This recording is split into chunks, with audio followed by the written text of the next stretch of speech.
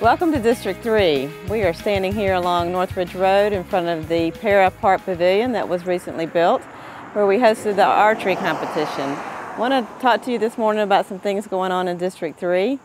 First of all, as we all know, we are fortunate to experience lots of growth here in District 3.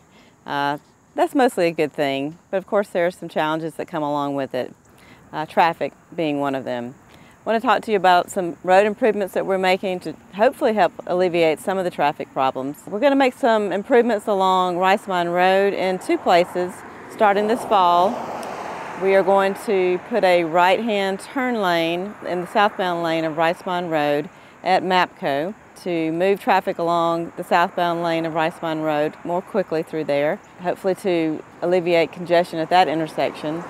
In addition, we're going to make a third lane, or really a fourth lane, at the Bryant Bridge so that we turn two left turn lanes onto the Bryant Bridge.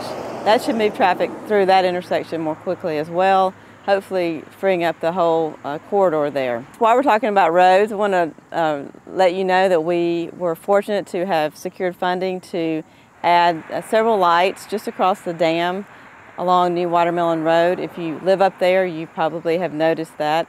I drive up there at night often, and it was very dark across the dam, so we now have lighting. I want to talk to you just a minute about some improvements we're going to make to Sokol Park.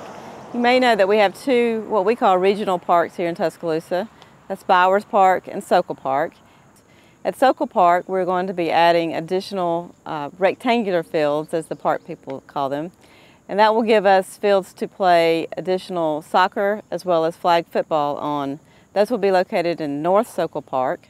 We will add parking there as well, because for those of you who have been up there, there's not enough parking when we're all there playing sports. In addition to that, we will be adding bathrooms in South Sokol Park and making additional concession stands near the softball field area. Coming soon, we will be having a mountain bike race in Sokol Park. Those of you who have visited Sokol Park have undoubtedly seen the beautiful trails that we have there. We will be showcasing that area soon with a mountain bike race. Probably the #1 complaint I get from my constituents here in District 3 is speeding in neighborhoods. It's a problem that's difficult to solve, and one that I've worked with many of you with over the last several years. We have purchased a second, what I call speed trailer, and the speed trailer is the trailer you see that has a flashing light that says your speed is. If you would like to have that come to your neighborhood to help slow down your neighbors from speeding, please contact me and let me know, and we'll be sure to get the police to put it out there for you. If you ever have a need in your neighborhood, this district, or any district, please feel free to contact me.